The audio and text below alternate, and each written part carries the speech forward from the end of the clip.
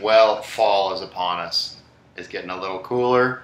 Here in New Orleans, it's less than 90 degrees. It's like 85. So that means break out the sweaters. On Cooking Under the Influence, we're gonna make some soup.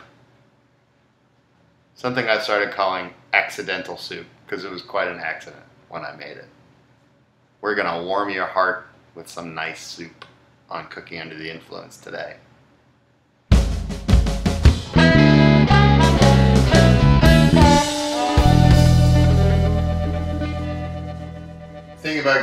Thing about soups letting it simmer for a while is the cooking doesn't get in the way of the influence. Hello and welcome to Cooking Under the Influence with me, your host and chef du jour. I'm Sean.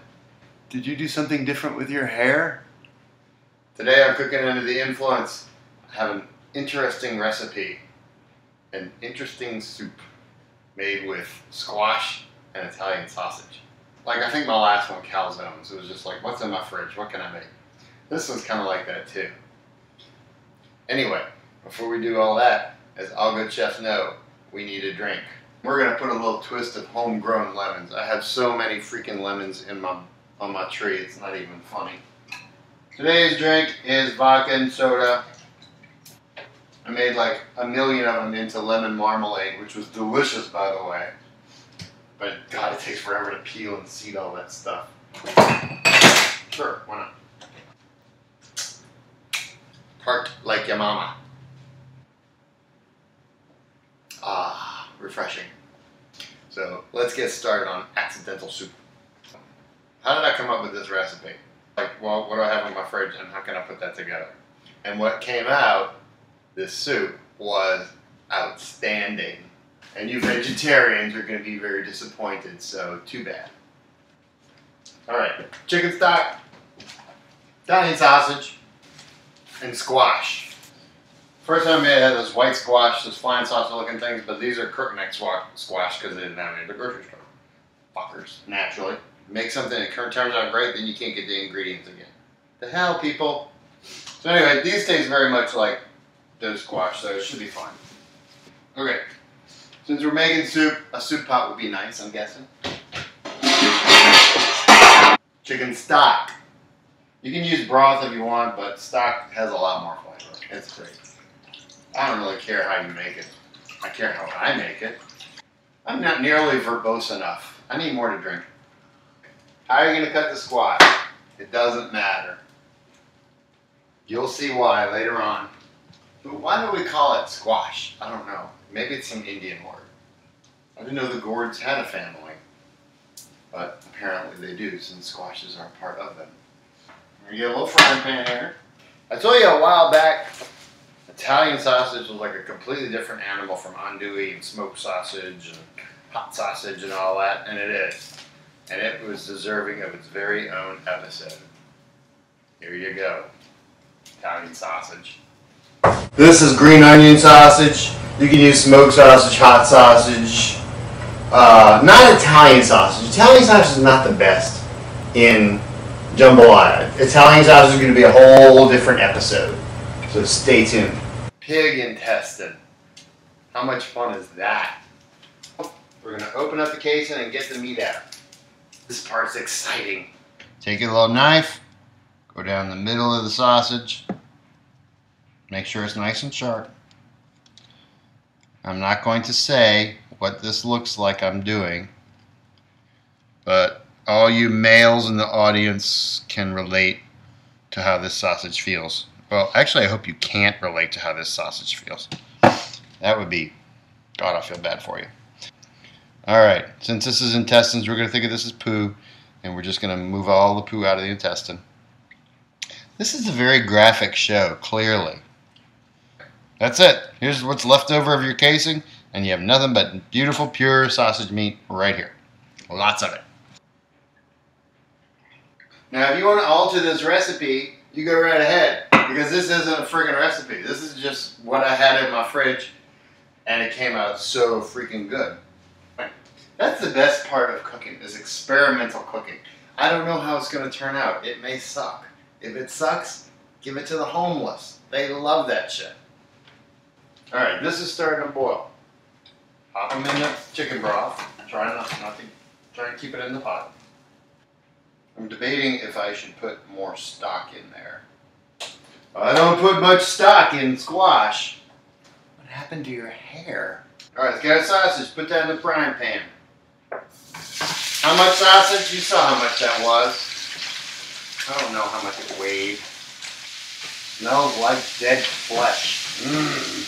We'll get an onion. This is a red onion. You can use white onion, yellow onion, green onion, freaking purple onion. I don't care. I love dead flesh. Pull the peel off, obviously. You don't want onion paper in your soup. Gonna chop this onion up, not too fine, kind of coarse. How long do you cook your sausage? We're just browning it. We don't have to cook it all the way through. Add our onion to it. Fabulous. Remember why I make this show. I make it to show you how easy it is to cook well. Time for a refill. True, some of my stuff turns out like crap, you know, but hey, that's just freaking life. I'm not going to make a deliberately crappy episode. That wouldn't be fair. Caramelizing the onions. Caramelizing is just a fancy word for cooking the onions. It has nothing to do with caramel. I don't know if you can see through all the steam, but you can see these onions are starting to get kind of translucent-ish, which is kind of where you want them. Alright, while that's doing its thing, let's start spicing up our soupy part here. Put a nice big glob of garlic in there. Maybe the equivalent of 6 cloves. That's a big teaspoonful. I never give a shit about measuring stuff. Alright, how long do we let this cook? Till the squash gets soft. These squash seem nice and mushy. So here's a fun little device I got. I'm going to post a video of why I got it. It's going to be like a cooking under the influence short. Mayonnaise. That's going to be a fail video. You'll see. This is a stick blender. In your soup, and we're going to puree that stuff. Make sure your cord's not burning on the stove. Okay, so instead of having a pot of boiled squash, we have this nice thick stuff here. Awesome. Oh, I love Italian sausage. Oh my god, it's so good. Alright, this is where the weird part comes in. Take your brown Italian sausage and your onion. Let's put that in there after you pureed the squash. If you're fat conscious, if you want to cut down on fat, then you can probably not watch this show. You are gorgeous just like you are. If you're ugly, then be nice on the inside, because you've got to have something going for you. So this is just some ground sage. We'll use that. You can use fresh sage. I don't care. And some thyme. Who has time for that? Alright, now, if you've got shit in your fridge, put it in there. Parsley, oregano, cilantro. Why not? The heat's down to 4. I don't know what 4 is. The highest it goes is high. So, high divided by 4 equals this. We're going to let it simmer for, I don't know, half an hour. That gives us time to drink more vodka and sodas with homegrown lemons. If that sounds alcoholic, we don't want alcoholism on this show. It gives us more time to drink lemonade with a little spiky influence in there. That's why we call it cooking under the influence, people. Okay? Wow, I've got a lot of head going on here. Gee whiz. Okay, it's been half an hour, 45 minutes, I don't know. Something like that. One last thing we're going to do before we finish it off. Let's get some nice crusty bread. Use a bread knife for bread, because I'm that kind of a guy. Let's pop our little chunk of bread in the toaster because toast. Some heavy cream. This is whipping cream because it is. Put some cream, put like half of this thing in there. Remember what I said about fat, and I don't really give a shit about fat? Because it makes the food so good. Oh, let's see how this looks. Let's see how it looks. How great does that look? Nice. Squash and Italian sausage. Who would have thunk? Vegetarians. I don't care. Really. I mean, seriously. Okay, our bread's toasted. Yay. Let's get some of this yummy soup. It's not cold in New Orleans. It's 80-something degrees. We're going to pretend it's cold because it's November. It might be cold where you're from. I don't know.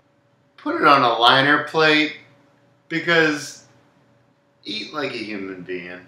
Don't eat like an animal.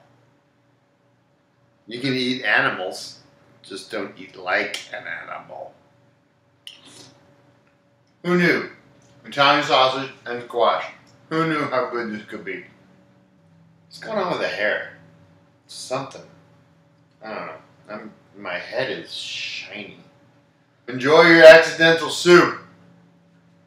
I will see you next time. Until next time, adios and bon appetit.